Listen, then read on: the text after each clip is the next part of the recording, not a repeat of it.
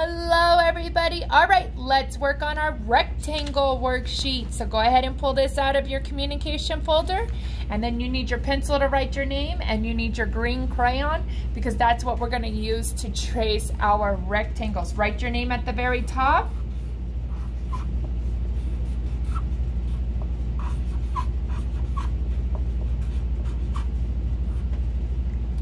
And then get your green crayon, and we're going to trace our rectangles. Now we're only tracing the dotted lines, and remember that a rectangle has two long sides and two short sides. Two long sides and two short sides. Okay, so go ahead. Short, short, long, long. Short, short, long, long. Short, short, long, long. Short, short, long, long.